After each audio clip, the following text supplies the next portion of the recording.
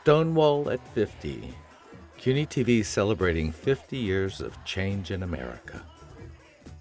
During Pride Month this year, we have explored the changes in American theater after Stonewall with Pacheco and Donna Hanover at Chez Josephine. So what has happened to the gay play in the last 50 years? The short answer, Donna, is that it's grown up. We discovered that intergenerational storytelling is a good way to learn about LGBTQ history with Wesley Enos, founder of the Generations Project. Go easy on each other. A lot of young people don't know LGBT history, and it's not their fault. Stonewall at 50. CUNY TV celebrating 50 years of change in America.